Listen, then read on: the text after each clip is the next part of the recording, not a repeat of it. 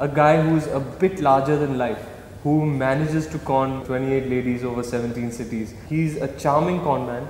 He's very, very good at what he does. His modus operandi is that he goes to a city, he identifies a target, and he does a little bit of research, a little bit of homework, and then he appears in front of the target in an avatar that would appeal to the target. So for instance, he encounters different types of women in different cities, and he becomes different characters for the purpose of conning them.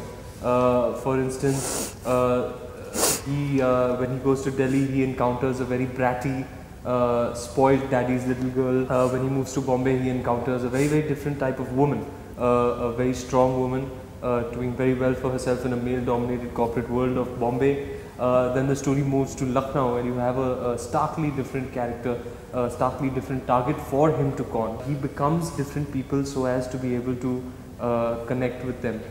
He becomes Sunny Singh in Delhi, he becomes Iqbal Khan in Lucknow, he becomes Deven Shah in Bombay. His purpose is not to break hearts or to hurt anybody.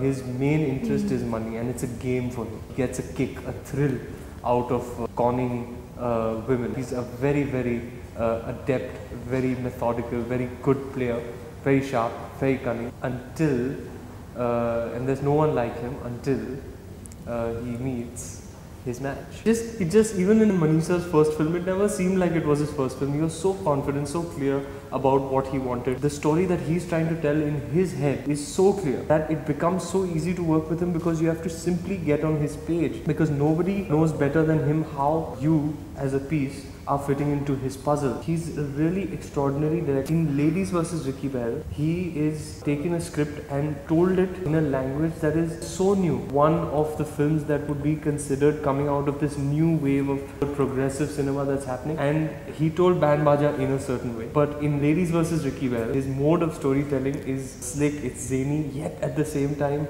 the flavors, the desi rooted flavors of our country, of the different cultures, indigenous cultures, be it Delhi, be it Lucknow, be it Bombay, they're all there. He brings out these textures and flavors of Indian culture very well.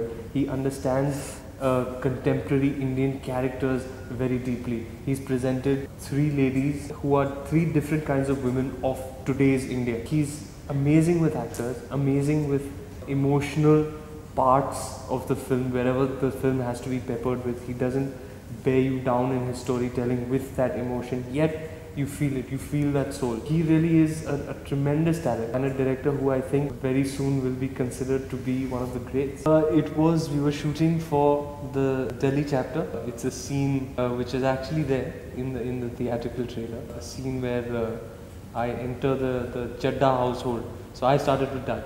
I think Aki Narula has really outdone himself. I genuinely do believe he's one of the best costume designers we have. He's extremely creative. He's very, very instinctive in that if he's given a brief, he knows instinctively what he's going to do. Also, he was very, very courteous. He helped me. His work helped me during workshops. He provided the costumes for me, knowing that it was a complicated character. I had to play these different guys. So he provided me with one ensemble for each character, so I could make that distinction for myself, because once I put the costumes on, I started automatically behaving like those characters.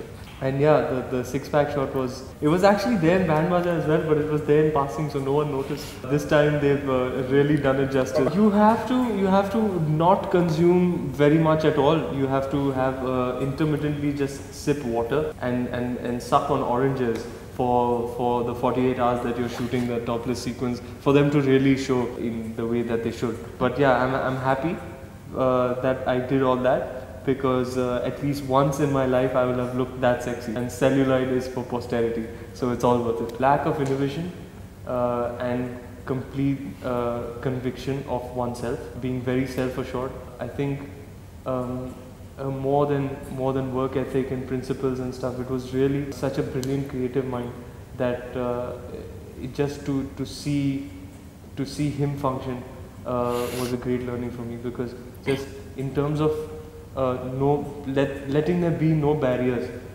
in terms of your creativity. You can't to not limit yourself, to not restrict yourself, so as to be as creative as you can when you're doing your creative work, is something that I really learned from it.